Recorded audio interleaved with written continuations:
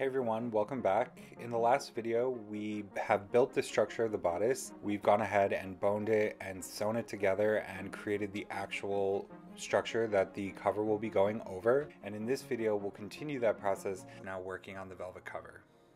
If you haven't already seen part 1, I'm putting the link down below in the description. Feel free to check it out. It gives you a really good play-by-play on exactly how I created the structure for this bodice. The pattern I'm using is Sophia Magdalenda's wedding gown from 1766. It's a court dress and it's an absolutely stunning pattern. You can find the pattern for it in Patterns of Fashion 5. So at this point, I am creating the new pattern for the cover. If you notice in the original sketch of the garment, you can see that the outer bodice is only 4 pieces while the inner bodice is 5. So we now have to manipulate the pattern to basically eliminate one of the seams and thusly one of the pieces. This can be a bit of a tricky process. There's a lot of pivoting involved and a lot of maneuvering the pieces to create the correct shape and also fit the bodice in the correct way so that it fits nicely over the stays underneath.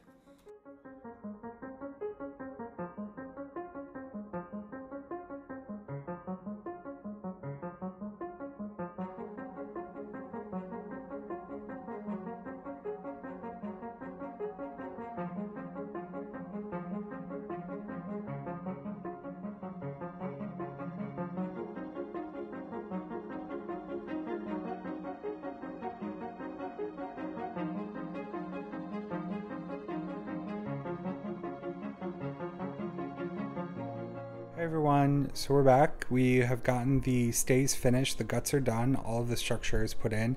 Now we have to cover the skirts. So they were covered traditionally separately when you did a smooth covered stay. So instead of using the thick black velvet that I'm using, I'm going to use a different fabric. It's a silk. They didn't want to use their expensive face fabric to cover something that wasn't going to be seen anyway, so they would have used something different. So that's how we're going to do these, and we're going to work on doing that, and then I'll show you how it's done.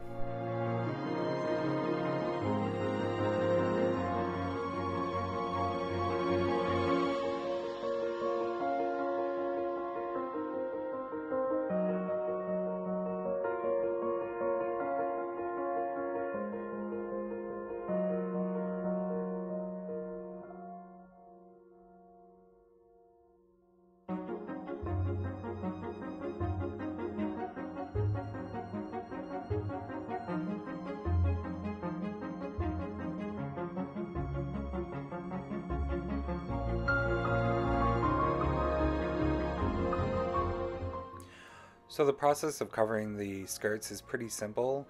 You basically take a scrap piece of fabric, usually in this period it would be a silk or a linen, and you would measure your skirt and you would basically create a square that would then cover it.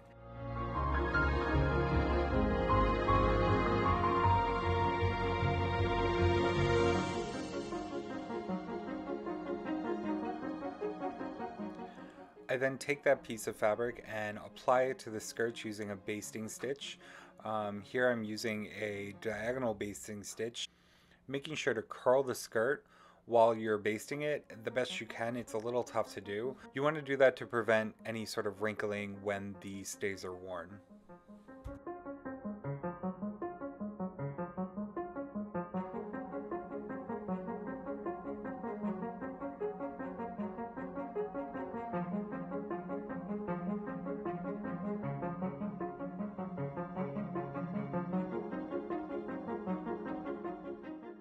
After I finish basting, I then go around and trim the excess from around the skirt and the split. Being careful to only go up to the split because you're going to need the rest to fold under, so that way you can slip stitch these pieces together.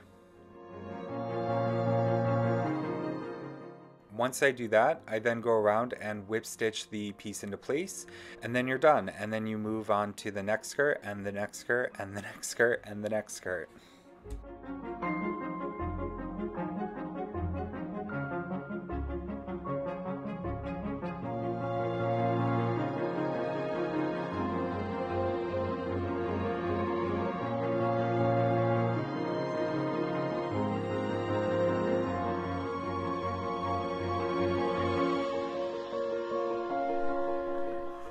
Looking back, what I've learned is that I probably should have done this part last. In my particular case, traditionally they would have been done first. You'll see why in a later part of the video.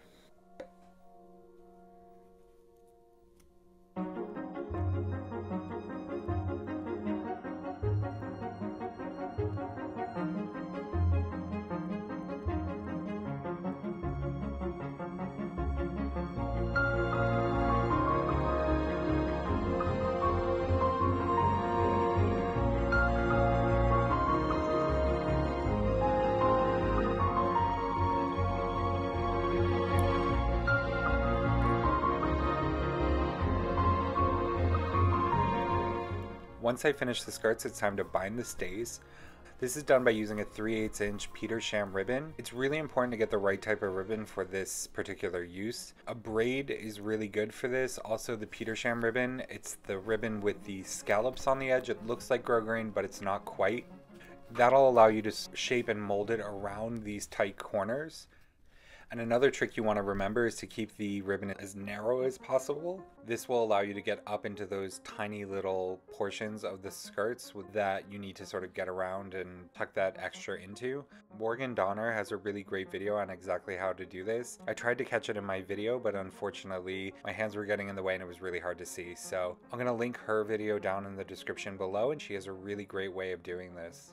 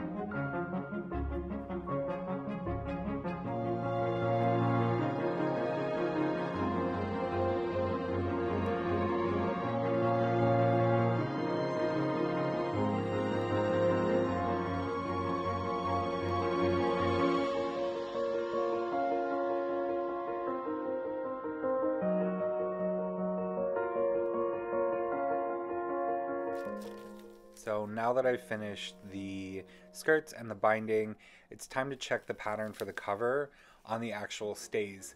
I did this by cutting out the pattern and taping it to the bodice.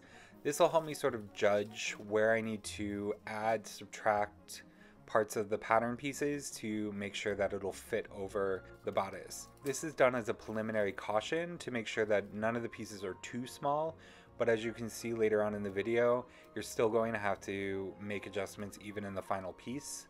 So make sure you leave enough seam allowance when you're cutting the pieces out.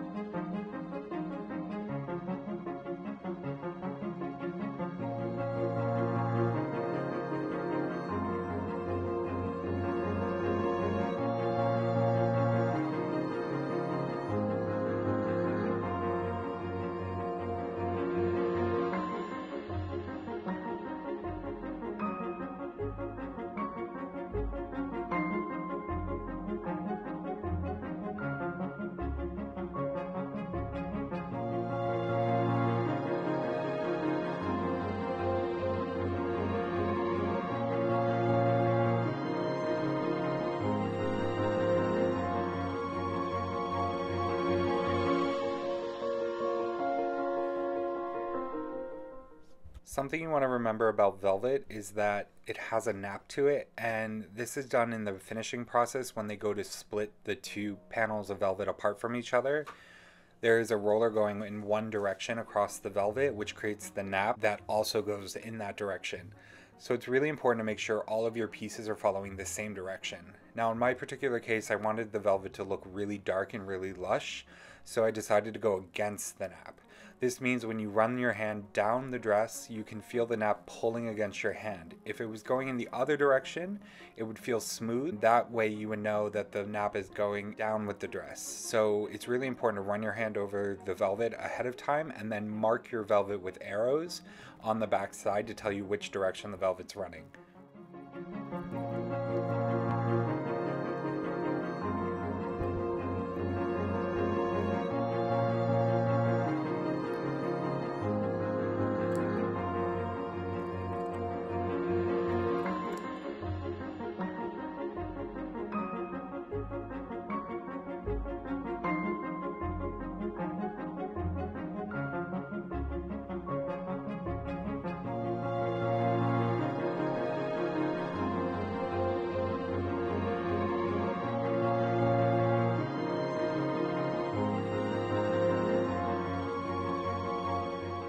Now it's time to baste all the pieces together and check the fit. Again, you can see that I've left a considerable amount of seam allowance all the way around each piece. This is going to make it very helpful for me to be able to adjust all the pieces and adjust the sizing on the actual form. So that way there's no wrinkles, and then there's also no chance of it being too small.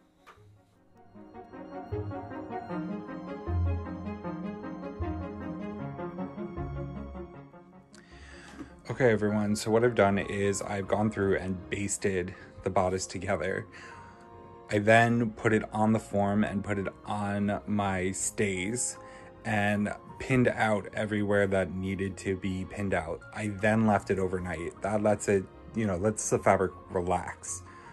What that does is once the fabric's relaxed, I can then take out a little bit more. You can sort of see there's a bit of give here. That's going to be really important for the longevity of the piece. If you don't let it relax, what's going to happen is it's going to stretch over time as you're wearing it. It's going to start to get a little lumpy. Now that I've done that, I'm going to go in, take out all these extra little bits that are, a little too much. Obviously, that's too much. Take it out, rebaste it, baste it to the stays, and then do a fitting with the model.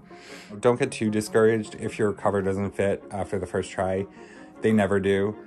As you're trying these on and you are playing with them and sewing them and trying them on and fitting them, they tend to stretch a little bit, move a little bit, and it's never going to be perfect. So I leave generous seam allowances everywhere, and that really helps sort of readjust these patterns.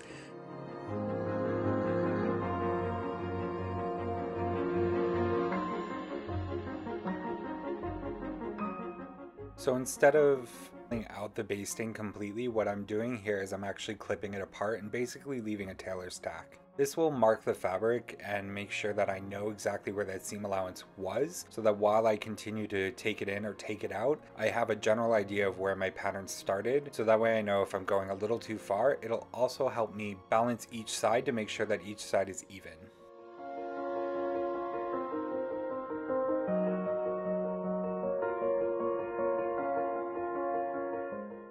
Here's that really fun part where you can see me taking out the excess from the back panel that I had added in after I had checked the pattern on the stays using the paper pattern. So 100% not a science, but in the end it works out.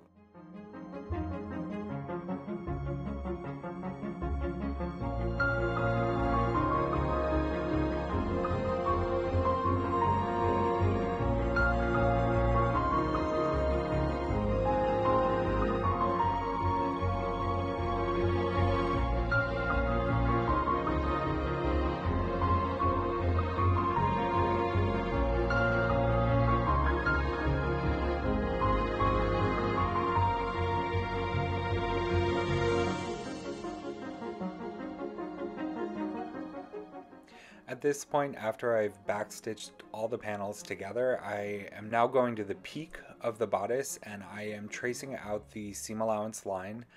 I will then do a running stitch from one side to the other side and gently ease the seam allowance into that curve. So that way I can then fold it back neatly and apply it to the front of the bodice.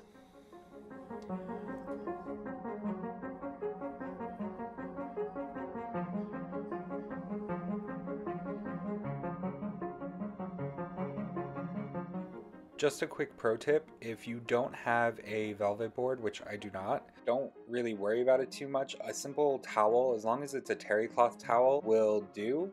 That'll give you enough loft for the velvet fibers to sort of work their way into so you don't crush them.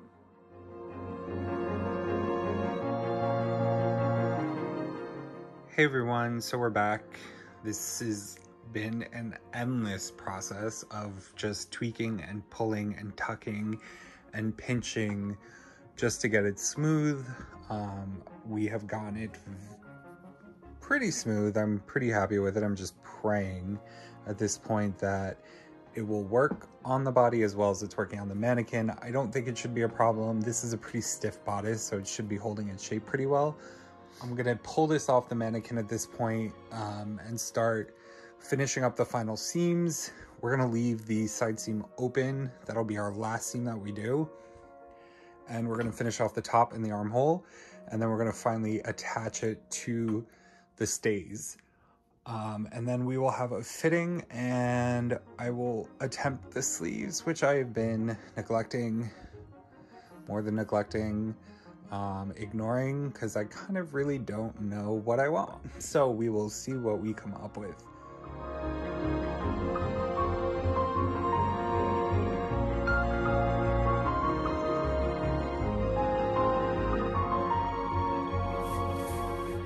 So at this point, I am cutting out, surprise, more paper. This goes in the center back of the bodice, inside of the cover. Actually the center back of the cover wraps over this paper, and that creates almost a placket that goes over the lacing. The paper is there just to sort of make sure it's stable and it keeps its shape without wrinkling or flipping open on the wearer. So far it works really great. I haven't had any problems with it, so we're gonna continue using it.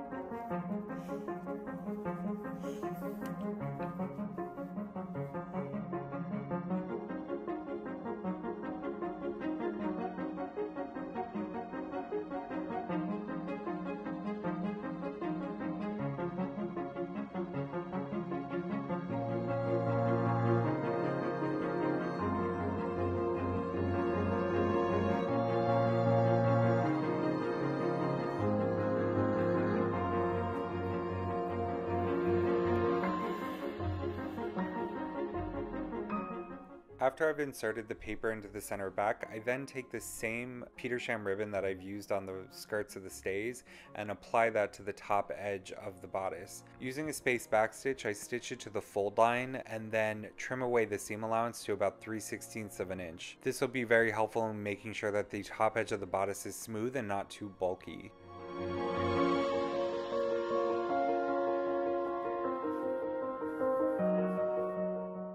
Once I completed sewing the Pyncheon ribbon to the top edge of the bodice, I then attached the center back placket to the back of the stays. I first started by attempting to do a half back stitch, but as you can see from my very twisted needle and very labored stitching, this wasn't the best option. So I then switched over to a stab stitch, being very careful not to let the black stitch show on the white fabric on the back side.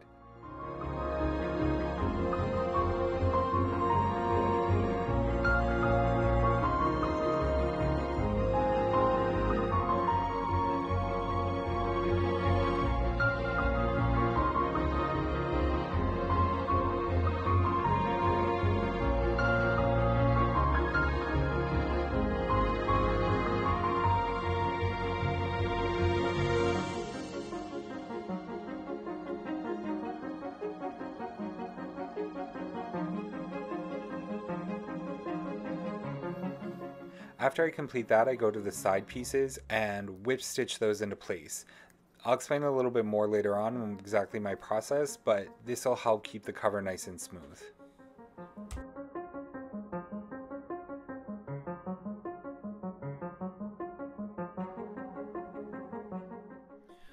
Okay, so what I've done and what has taken multiple days at this point is gotten it perfectly smooth. I had more trouble with it than I thought I was going to have. So it was fun. Ended up having to bring the model in, double checking it on her, noticed that there were some issues with the back, took everything apart, put it all back together again. So now we are at this point. The back has been stitched down on the inside, so if I had pulled this away, just should have, I guess I can. We'll just put it back later. But if you pull this back, I have stitched this seam. I don't know if you can see that.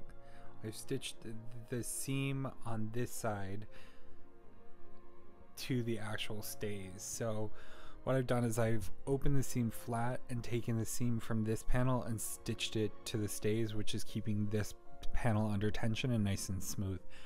And I did the same on the front. So the front panel and the back panel are now completely attached to the stays, and the last thing I'm going to do is slip stitch the side seams together and then possibly lightly tack them down. I haven't quite figured out how I'm going to do that yet. Again, I have no idea if this is actually the way they did in the period, but with the way the velvet is, I wanted the seam to be open. It's the only way I can think of doing it. If this was silk, what I would do is actually run this panel flat that way and then fold this panel back and actually stab stitch the panels down. That I know is period, but because the velvet's so bulky and I don't have an existing example of a velvet version of this style, there's no other way I can think of doing it. So that's just the way we're going to go with it. And hopefully that is period enough. It's period enough for me. And then finally, when we are finished, we're going to clip all around the waist. I'm just going to flip it in. It's going to be a little bulkier than I want it to be, but I think it'll be okay. Somebody had a really great idea on Foundations Revealed to actually take these panels of silk, lay this flat, and then lay these panels over top of it. And if I hadn't done all the work of binding it and whip stitching and slip stitching it down, I would have done that, but it is done, and what is done is done. And so we're just going to keep moving forward because we have a deadline to meet, and we just need it to look really good for the photos. So pretty happy with it. Just needs some finalization. We're gonna clean off all the edges, and then we are finished with this, and we can move on to the rest of it. So yay.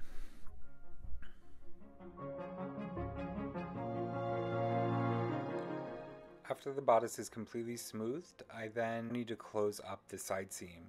As you can see, based on my original red stitch line, the side seam has kind of moved away from the side, so right now I'm just sort of finagling it into place. And then once I do that, I then take a needle and slip stitch the side seam shut.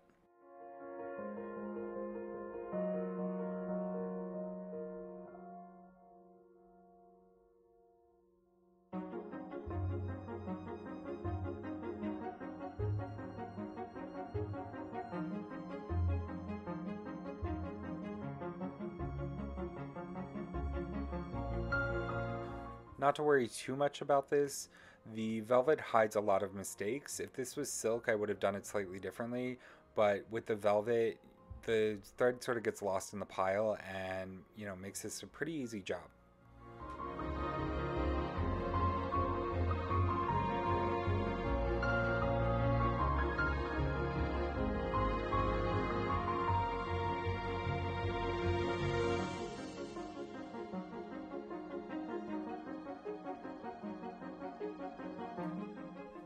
Now that the cover is attached to the stays, I can then mark the armhole and trim away the excess.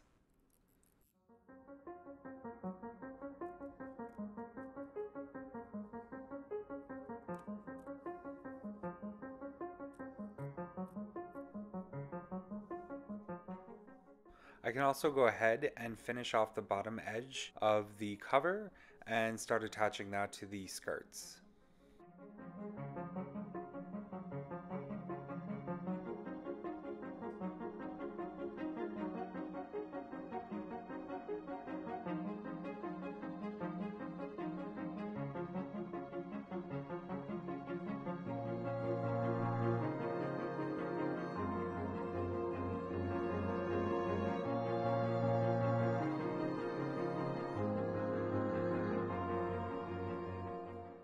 Once I complete that, I then take the same Petersham ribbon, cut it to the correct length, and then press it so that it has a nice curve to it so that I can apply it to the armhole. Doing this allows you to create a shorter side and a longer side, which then makes it easier to fold around a tight curve, especially like an armhole or skirts or something to that effect. I actually learned this trick in millinery school. This is how they got the ribbons on the inside of the hat to lay flat against the hat itself.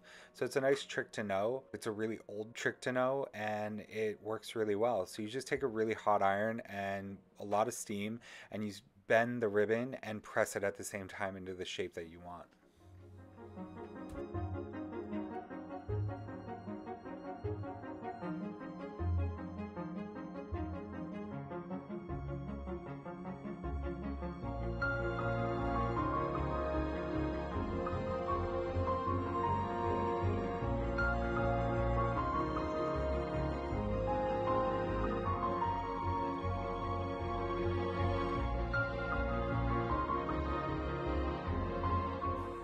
So once you have attached the Petersham ribbon to the armhole, you then take the seam and trim it down to 3/16 of an inch, and then fold the Petersham ribbon back over the edge of the stays and fell it down. And here's where you can see that curving that ribbon really helped create a nice smooth curve around the armhole and makes for a much neater finish.